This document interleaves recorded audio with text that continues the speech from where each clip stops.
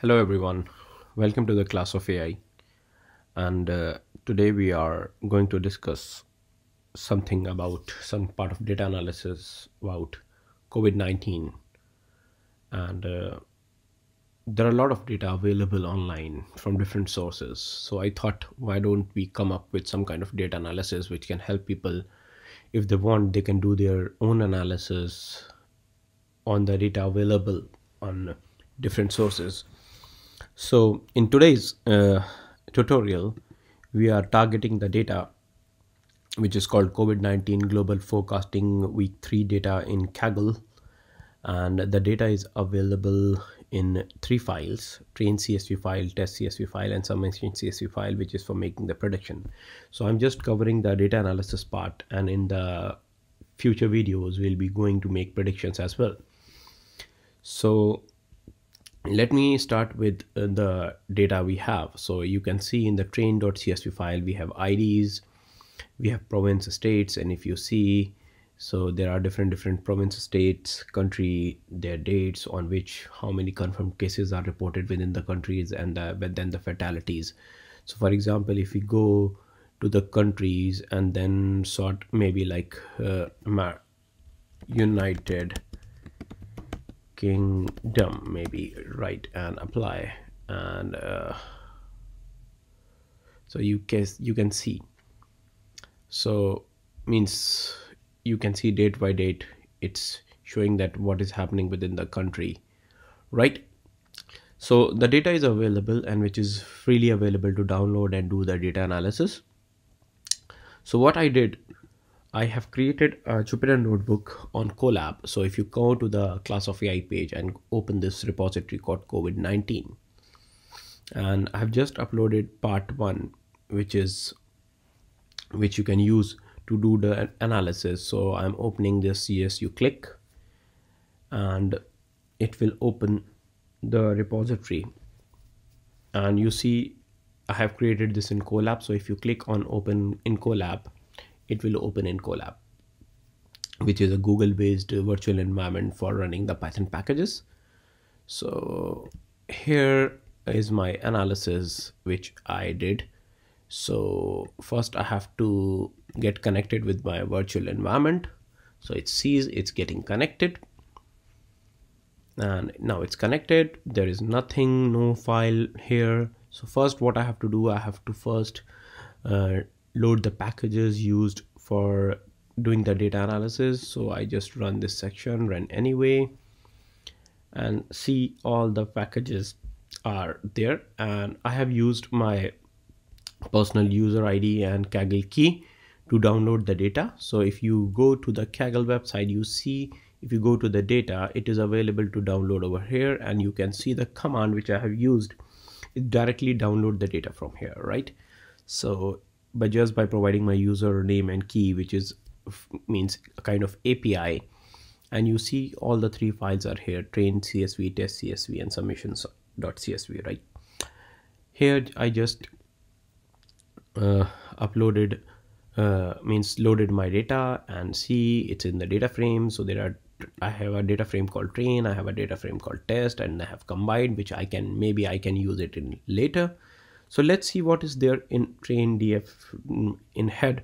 So we have IDs, which I've already shown you, provenance state. If there is no state defined, then it will come as nan.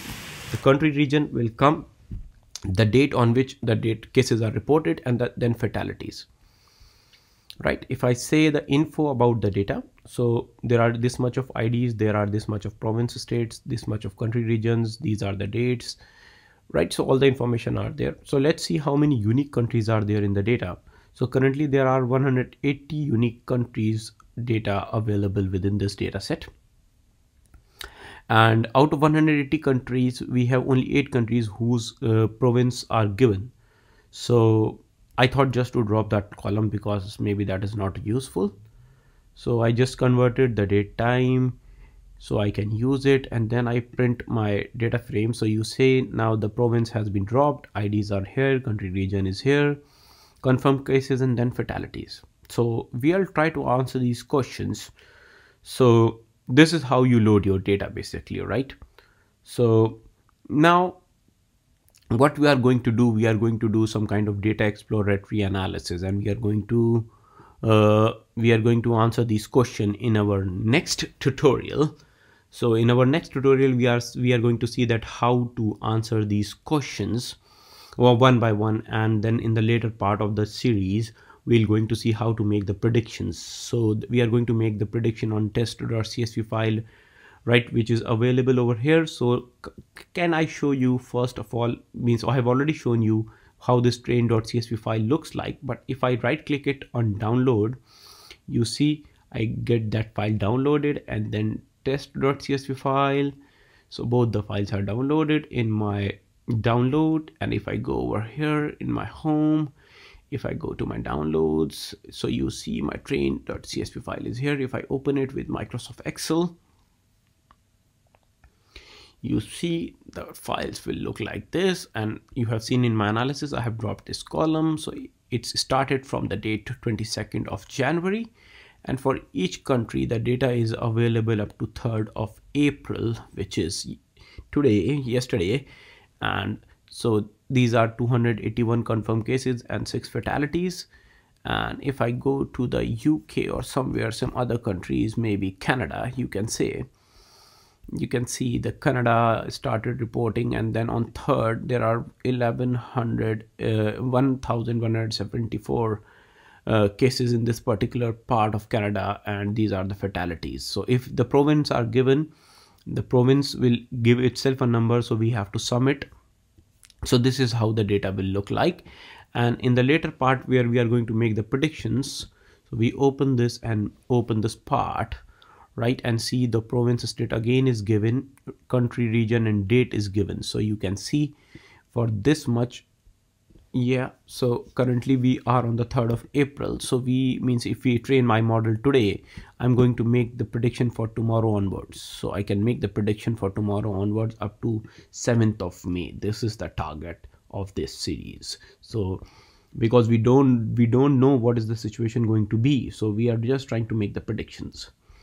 So thank you for watching the first part of this tutorial.